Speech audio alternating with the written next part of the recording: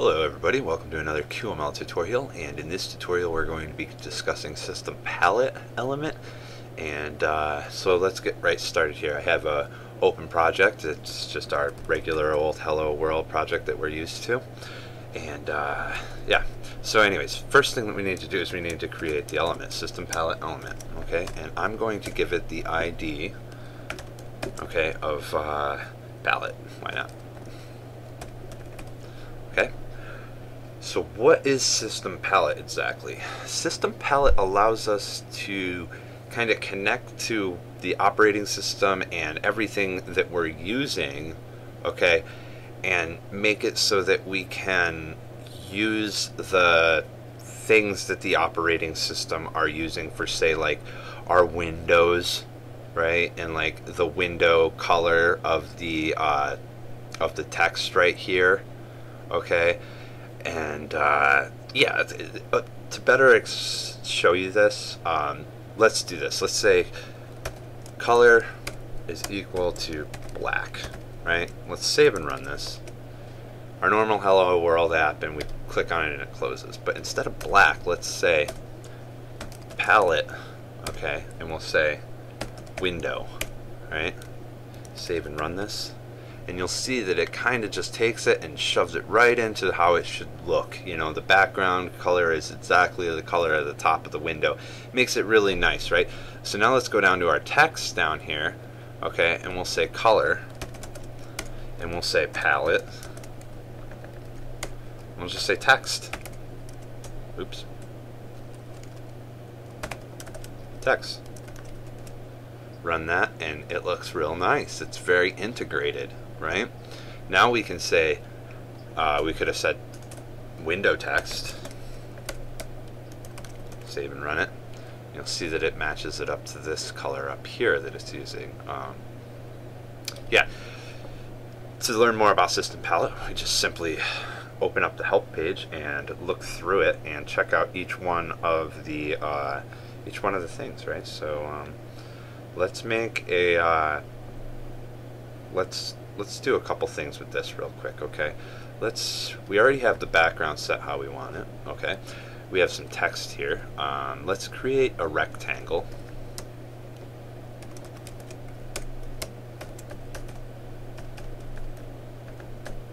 Okay, and I'm going to copy this right here. Well, actually, you know what? I'm just going to type it out.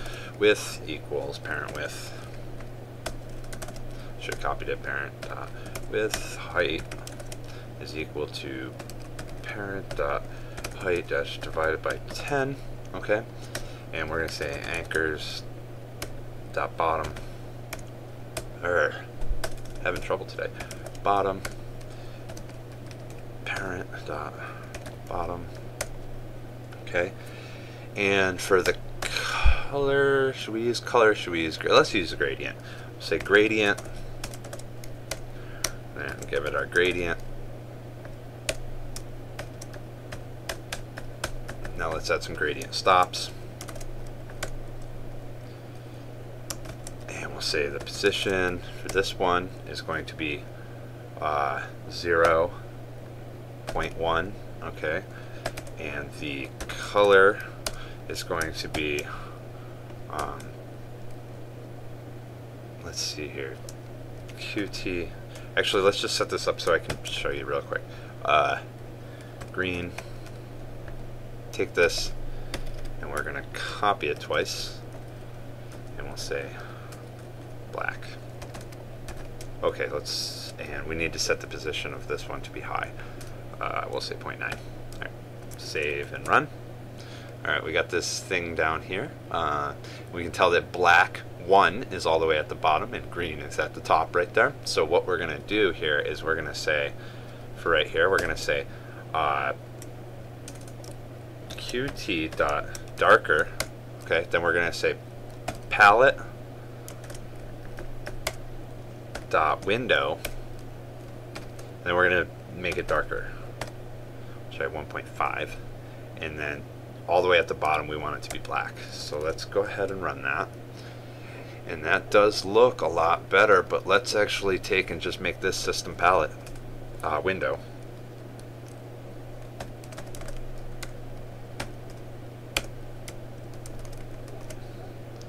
Alright, that looks good. Let's make this a little bit bigger. We'll say 8. I really like that. Okay. Now let's take this text and whatnot that we have right here in this mouse area. Let's actually just get rid of this mouse area. And let's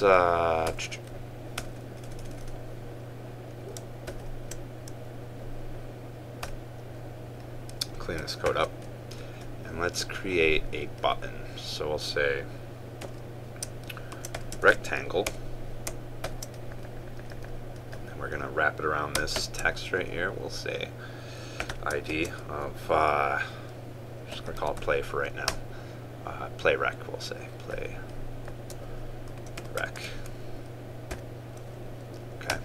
And we'll say width is equal to parent.width dash divided by 4, and the height is equal to parent.height dash divided by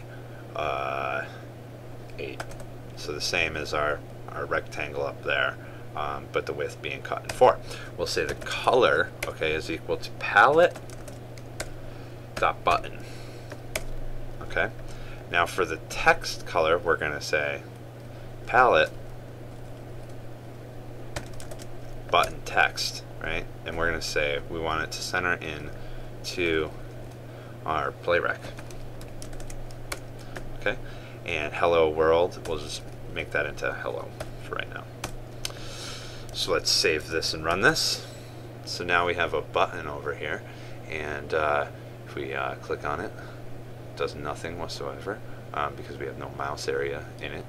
So color palette button, I'm not really liking that color too much, so what we could do is we could say qt.darker and palette button. Give her a little semicolon, and we'll say by 2, make it real darker. There we go. I do like that, but I think it's a little bit too dark, so 1.7 we'll try. Okay, that's good. Now let's go give our, I actually like 1.4 even better. Yeah, that's a lot better. Okay, let's go give it a radius of 20. Okay, and let's give it some border stuff.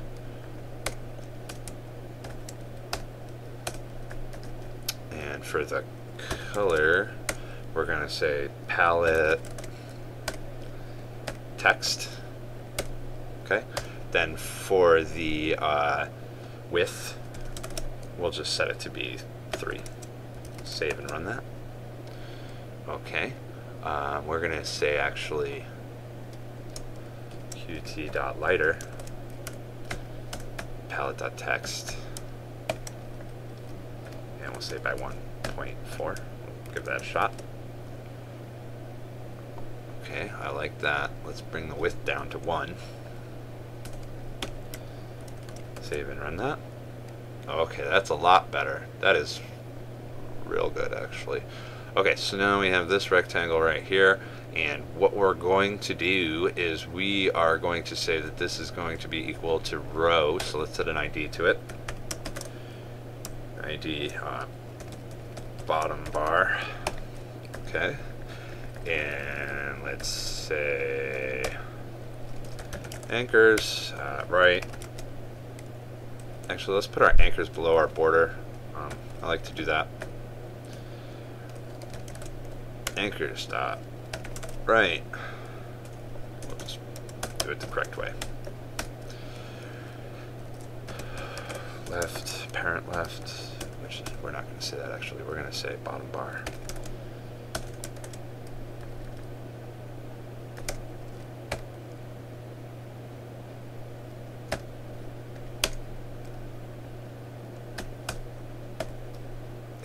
Say left margin.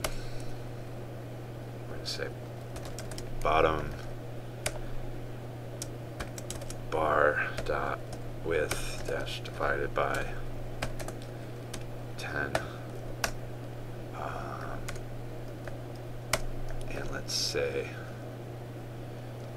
anchor, bottom parent dot bottom, and just for good measure we'll just say bottom bar though.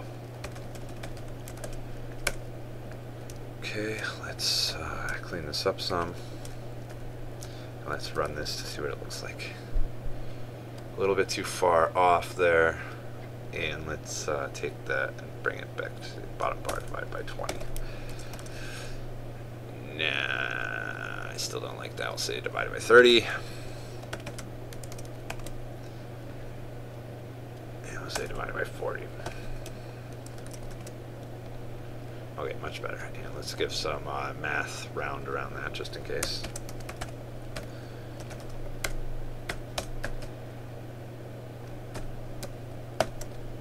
Okay, now let's add a mouse area.